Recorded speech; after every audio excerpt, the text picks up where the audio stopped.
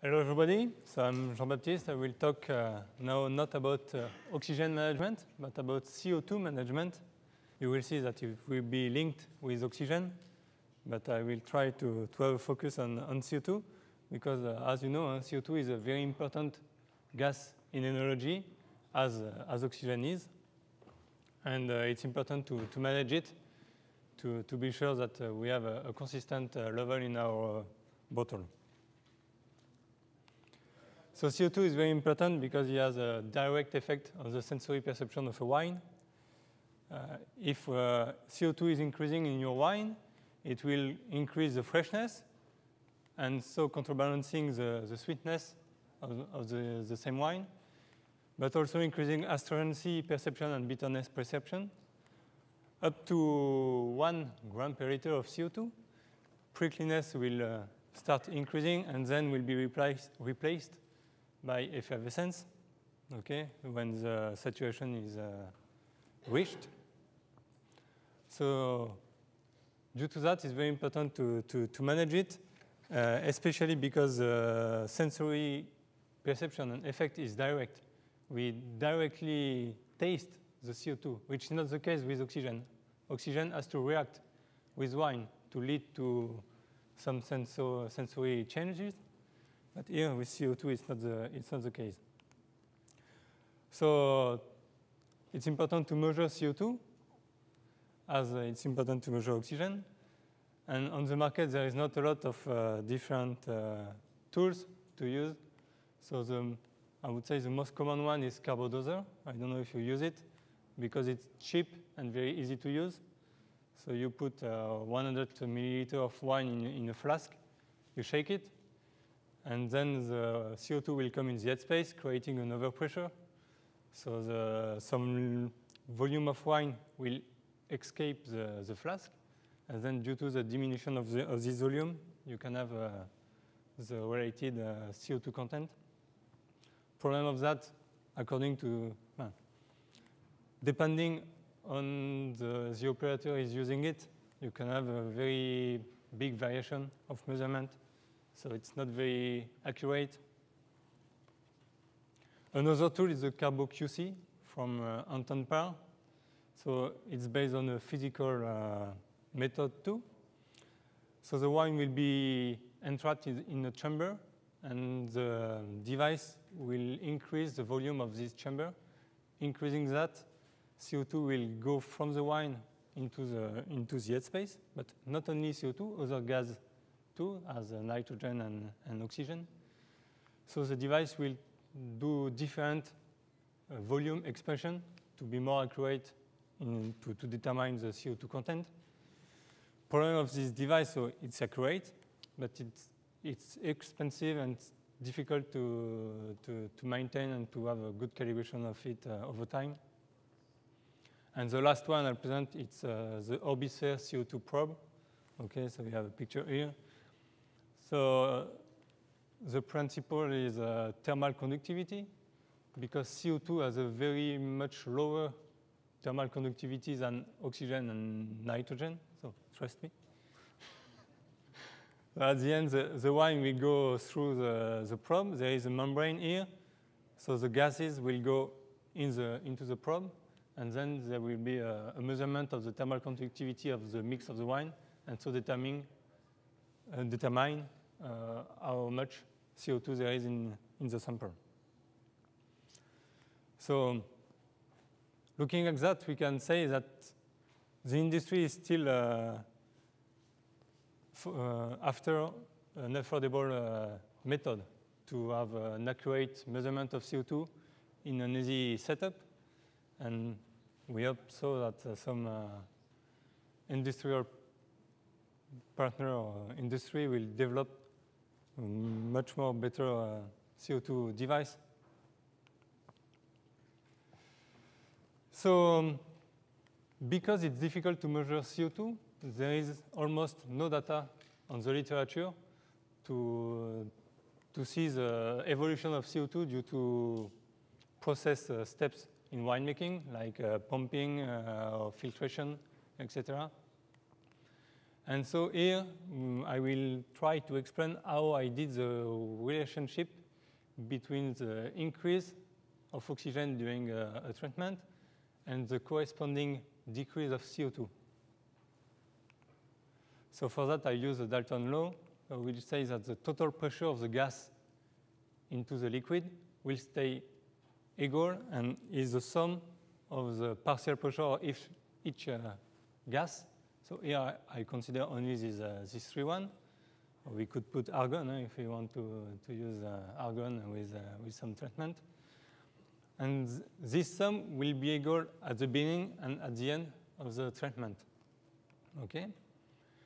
If we have a process step as a filtration, if we have no protection with the wine, so the wine will be in contact with air, and so we will be able to measure an increase of the oxygen content into the wine. And this increase of oxygen, so it's a P prime O2, what we measure after minus what we measure before. So this pickup is depending on the gradient you have between your wine, so still the PO2, and what you have in your gas. So here I used air, okay? And this ratio will be the same for each other gases. So from that, knowing that, because we are able to measure that, we can predict what are the loss of CO2 due to an increase of oxygen into in your wine. So if we take for example, a bottling, because today we are talking about bottling. Normally, during a bottling step, and sure Steph will come back on that later, you have a U-curve, okay? So the pickup of oxygen in your wine during the process is not the same. So you have a beginning and end effect of your process. And we can, due to the model I presented just before, you can calculate, due to this increase of oxygen, the corresponding loss of CO2, and you will have this kind of graph. So here in this study, it was a Chardonnay in Burgundy, so I consider the Chardonnay in Burgundy was at 800 milligrams per liter of CO2 at bottling, so I would say some common. And due to this ingress of oxygen, you see, we can calculate and modelize the loss, not the loss here, but the content of CO2 in the bottle along the process. And at the middle of the process, the losses are not so big. It's around 50 milligrams per liter, so still okay, I would say. And today, it's the accuracy of the device I presented before, so it's something you can just measure. But the beginning and the end, you can have big drop up to 200 milligrams per liter. So I think we have no study today what is the sensory threshold of CO2 in the wine. So if this 200 milligrams per liter will make a difference when you taste the wine, but we can assume that. And the other remaining question is, okay, can we, by measuring some bottle in our winery, validate this model I just presented to you? So still some question. So now I will try to focus a little bit about the U-curve, especially beginning and end.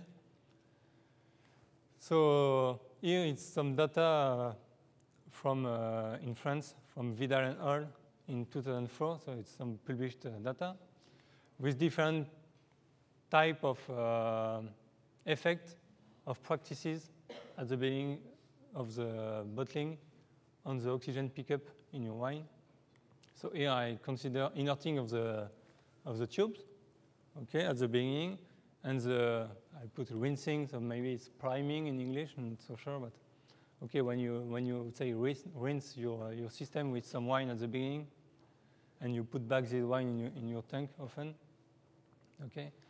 So without having these practices, the first 500 bottles in your, of your bottling will have a bigger and higher oxygen pickup in comparison with what you can have at the middle of the bottling. Okay, so the delta is 2.2 milligram per liter, and these 2.2 calculate the differences due to my model of 200 milligram per liter. So it was already the case right before, sorry. These first 500 bottles, of course, will depend on your system. So if you have a big line with a big void volume of your system, the number here will be higher, and the other thing in the other way, okay?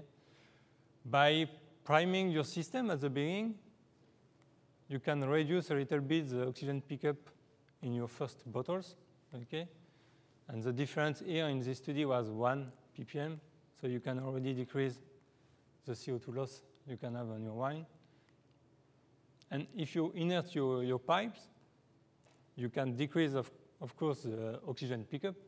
But here I put a question mark, because according to the gas you use, the CO2 loss will be different. Because if you use nitrogen to avoid oxygen pickup, because it's still nitrogen, there is no CO2. So the loss of CO2 normally will be the same. And so here, it's important, I will show later, how to choose the right mix of CO2 in your gas to inert.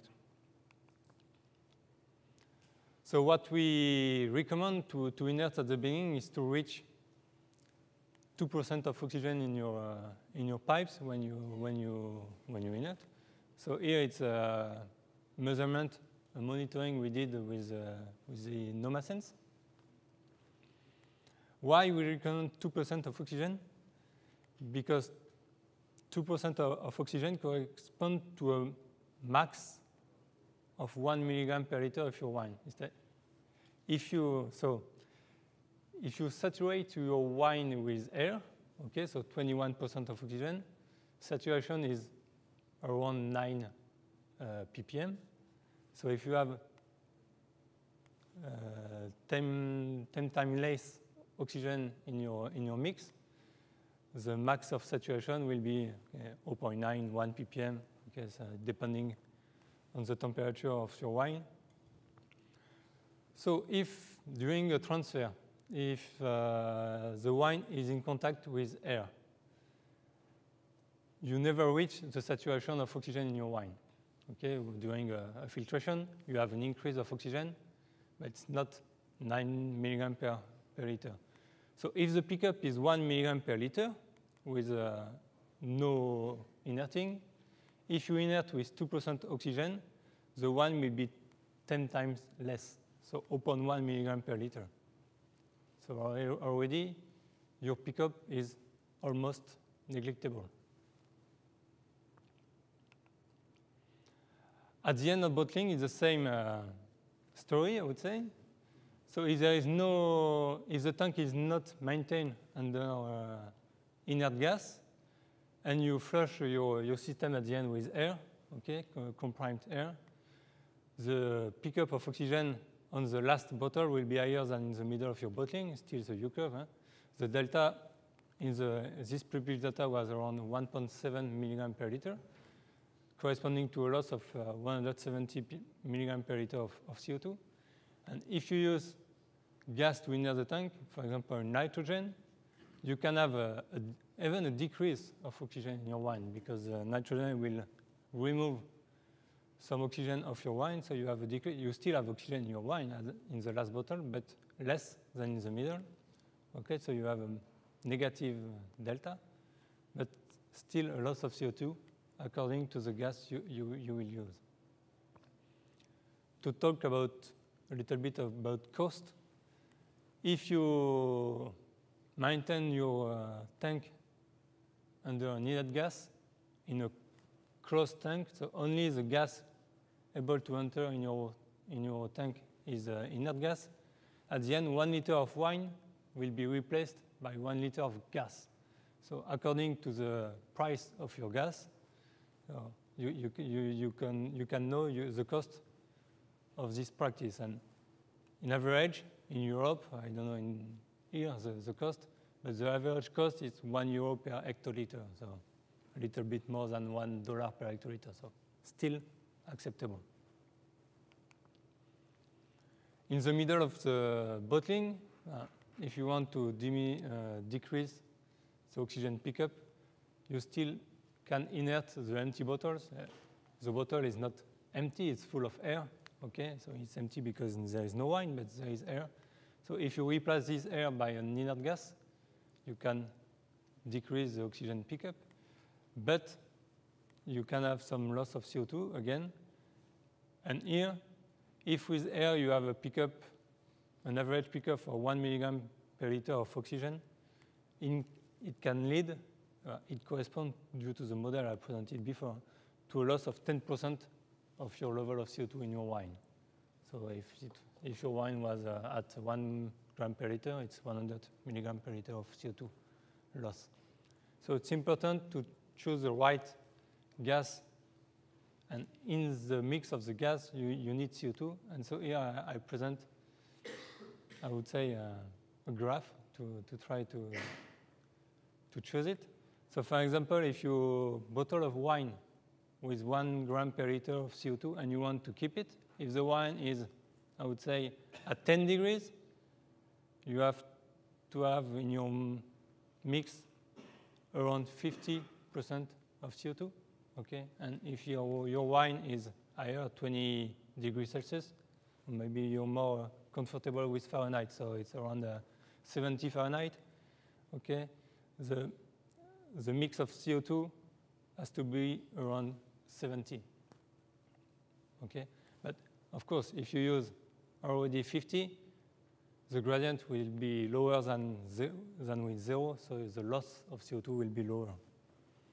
But okay, can give some guidelines to try to use the best mix of gas you can use.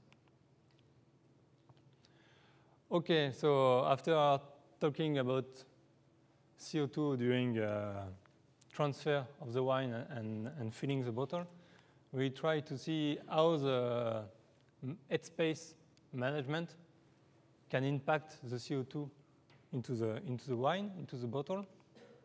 So here still a little bit of theory.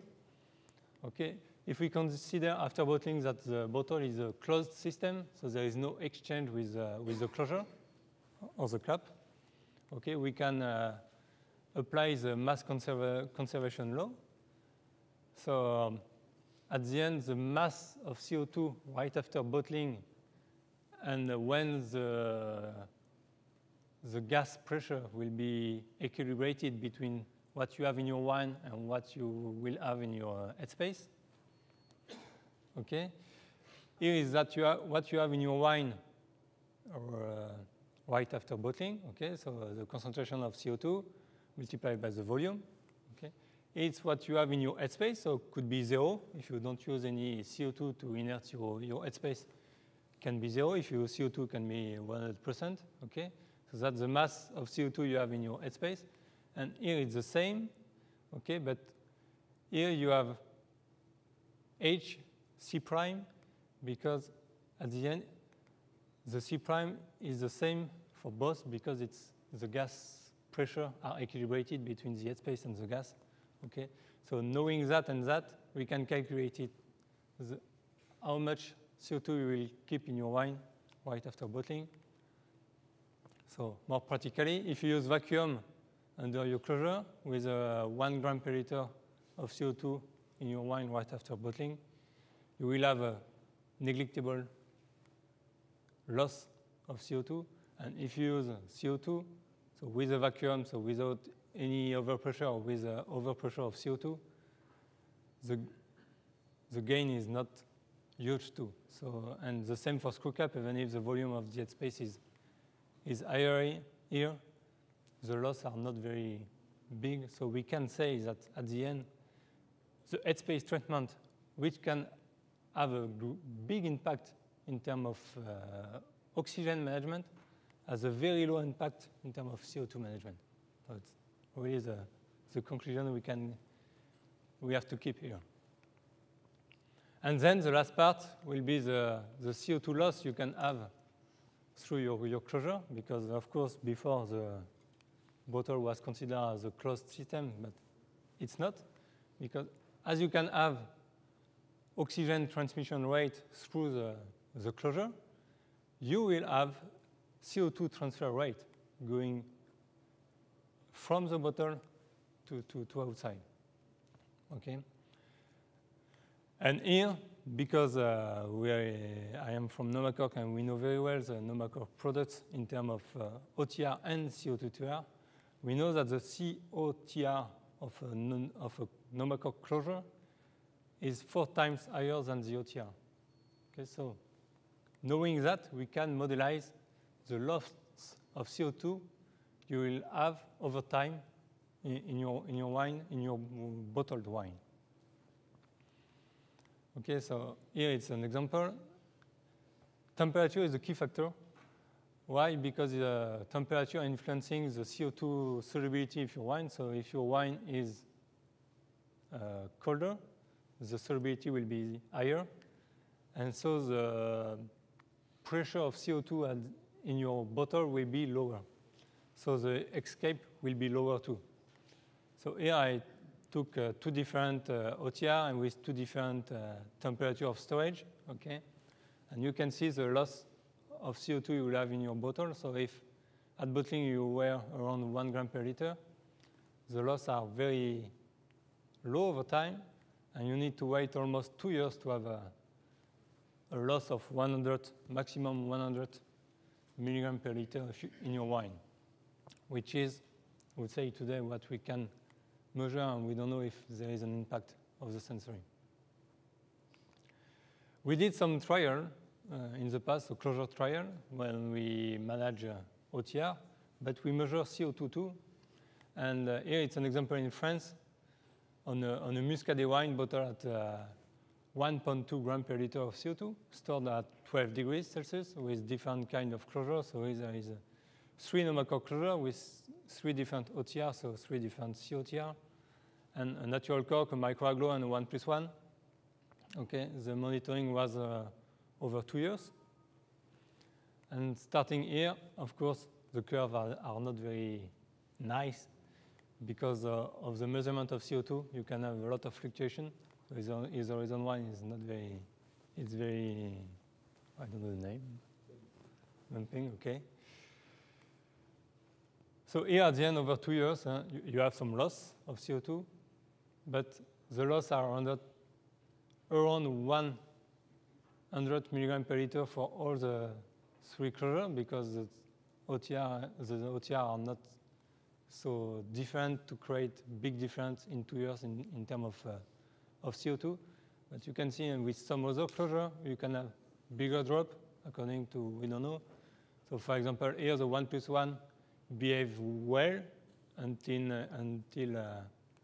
1.5 years, and then you have suddenly a drop. So maybe it's bottle-to-bottle variation, but maybe it's a problem of performance of the closure, or we don't know. And another trial done in Germany on a Riesling, so almost the same quantity of CO2, same temperature storage, different type of closure. So here a screw cap, a Select 200 from Nomacoc, and 2 natural cork, high grade and mid grade, microaglo, and other extruded synthetic closure. Here you can see, so 17 screw cap is considered as a very tight closure, cap. At the end, it's not a closure, but. And you can see that it's the same for CO2. You have a kind of increase, but at the end, it's just a problem of measurement. So at the end, this screw cap will maintain very low ingress of oxygen, maintain also a very low loss of CO2. Here you have Select 100 and the high-grade natural cork behave almost the same. Microaglo, it's not very, very different. And here you have a big drop with an extruded cork which add an higher OTR than the other closure. And the natural migrate, we don't know exactly OTR, but the behavior was very bad too. And here, from 1.3 to 0.9, 0.8, you will taste the difference for sure. It's very important to manage it.